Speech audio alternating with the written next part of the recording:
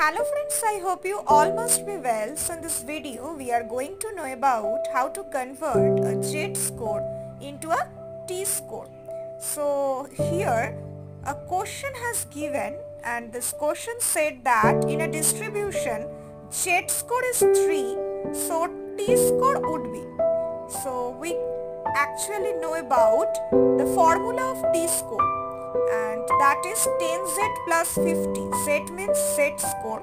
So when we will put the value of z-score in this formula, then we will get 80, and 80 will be the right option. So I hope this would be helpful for you.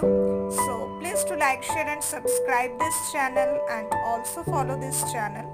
And please regularly visit in our community section where quizzes are available in daily basis. So thank you.